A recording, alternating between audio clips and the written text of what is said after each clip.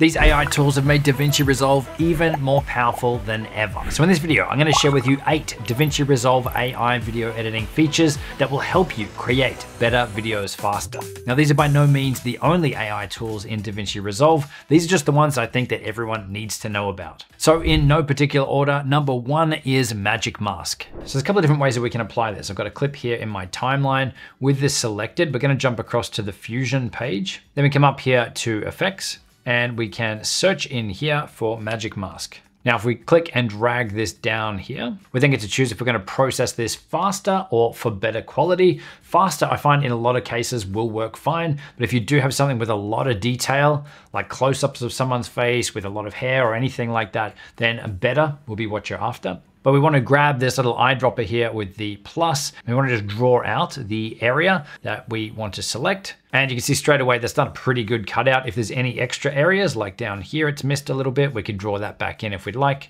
And then all we need to do is press this button here with the 2 arrows, and that's going to then track this for our entire clip for us. So we can see now if we go back to our edit or cut page, we now have the background removed from this that we could then pick it up and replace the background, blur the background, or whatever it is that we want to do with it. So very fast, very simple, yet very powerful. The second one is AI transcribing.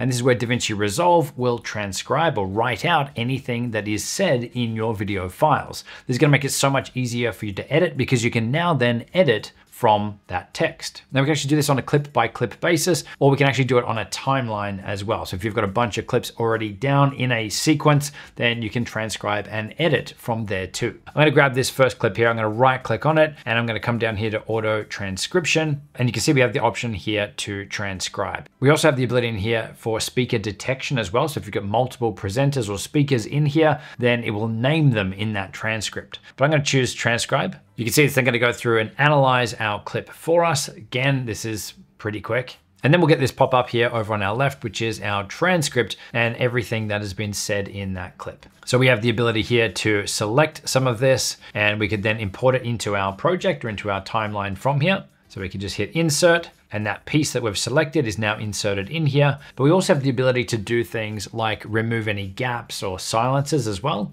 So if we come up here to the 3 little dots, we've got speaker detection, we've got remove silent portions as well. We can also import and export our subtitles too. But if I go remove silent portions here, then you can see it's gone through and it's actually cut these out here for us. So when we're bringing in these chunks of text or chunks of footage into our project, is now going to skip or remove those gaps. So if I select these areas here now and I bring those in, you can see it's actually got those cuts there for us. Really, really powerful. Number 3 is voice isolation. This is another one I was totally blown away with the first time I saw it. This will help you remove any background noise from your videos or help you make your audio sound better. So we've got a clip here in our timeline. It does have a lot of background noise, a lot of wind. It's filmed at the beach. If I play through this now, you'll hear it.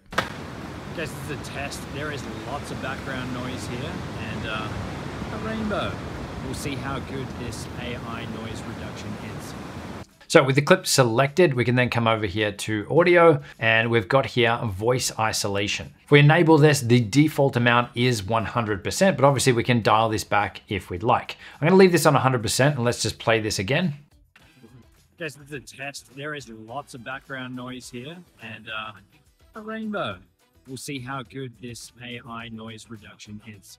Pretty amazing. It's taking it right out. There is some bits in there that aren't quite perfect, but it is much more usable than it was before. So in this case, I'd probably dial it back a little bit, maybe around 90% or 80%, just so there was a little bit of background noise, which is obviously going to help remove some of those little glitches and things in there as well. But let's play this again now. This is a test. There is lots of background noise here and a rainbow. We'll see how good this AI noise reduction is.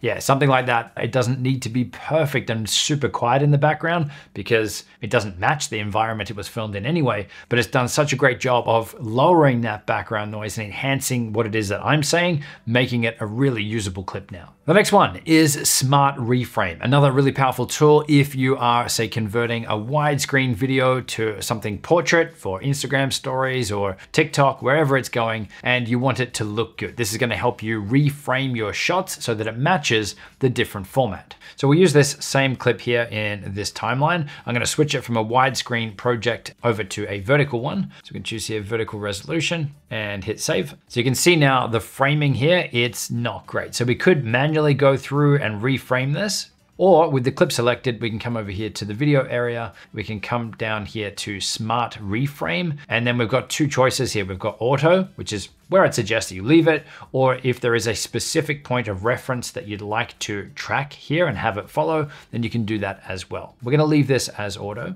and then I'm gonna hit reframe. So you can see it's gone ahead, it's reframed it. So my head is front and center. I mean, that's way too close. No one should ever be that close. But if we scrub through this now, we can see that it has reframed it for that entire shot. If I just undo this again, let's remove this entirely. This is what the raw footage looked like. So the framing here, not good at all. So it actually does an amazing job of automatically, in this case, recentering and reframing everything for us.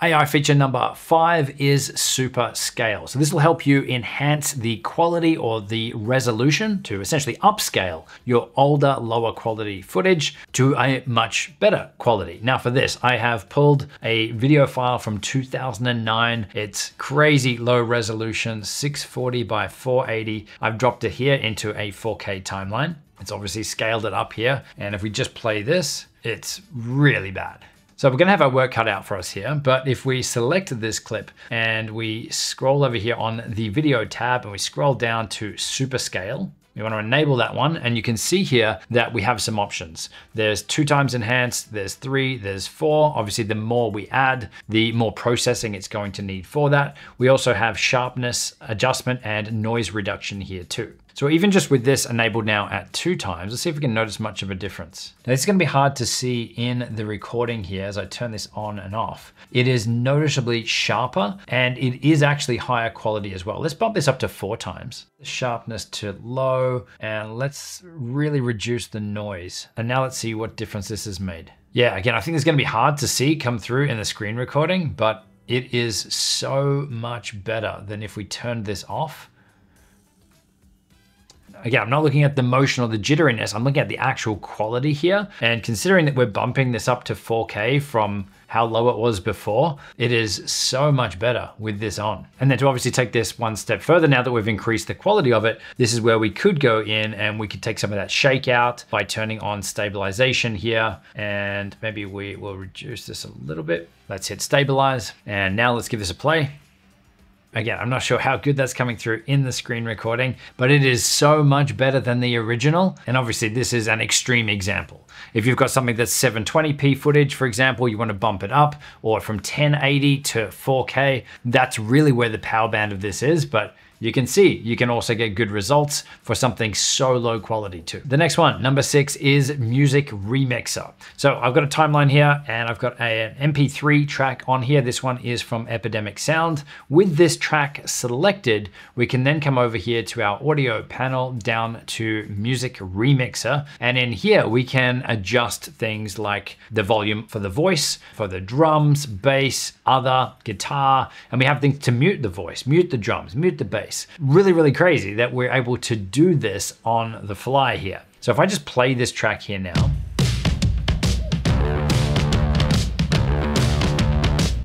Okay, so now let's, for instance, let's grab the drums and let's just turn them right down. It's a big part of that track, no drums. Let's reset that one there. So we've got drums back to normal, and let's mute the bass. Yeah, totally taking it out. Let's go the opposite. Let's mute voice. There is no voice in here. Let's mute drums. Let's mute other. Let's mute guitar and just leave the bass.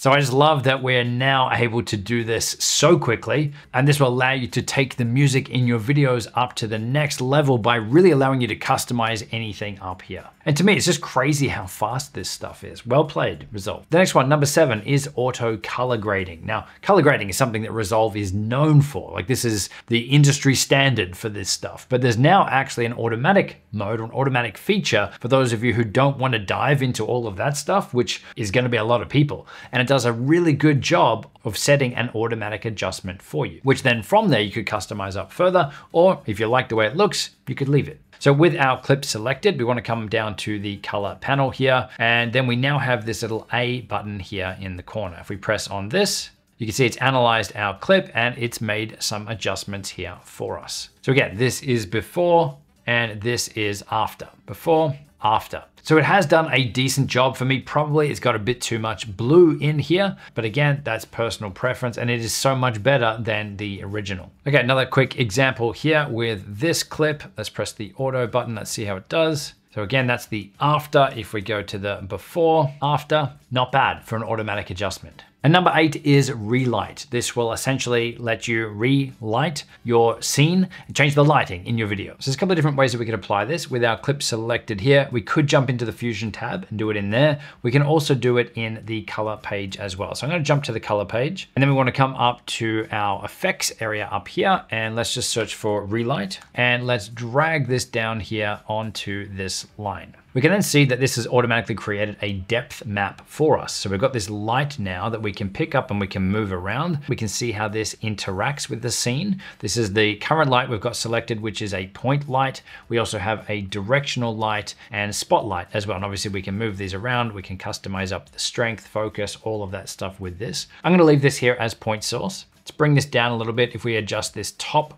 one here, we can adjust the intensity or brightness of it. Let's crank this right up, and maybe I'll just move it over here for now. I'm then gonna untick this Relight map preview here, and you might think that, all right, this hasn't really done much at this point, but this is also gonna apply now to any adjustments that we make. So let's just make adjustment here, and let's just boost this up, just so you can see the types of thing that we're able to do with this. Now when we come and grab this light here and move it around, you can see how this is affecting our shot here. Now obviously we can go way more advanced with this. Right now this light is also affecting the background. We could do a background separation and just apply this to ourselves here in this case, or maybe we want to relight the background. I love that we've got the ability to easily do this. And again, I'm just touching the tip of the iceberg with what's possible with this. So those are 8 amazing AI features inside of DaVinci Resolve. Now I've got 3 things for you. The first one, linked on screen, is our video all around AI video editing tools. So it's the top tools that we recommend right now. The second one is linked on screen as well and in the description box below, and this is our DaVinci Resolve course. So if you're looking to get up to speed fast with DaVinci Resolve, then we have a beginner to YouTuber course. Again, links on screen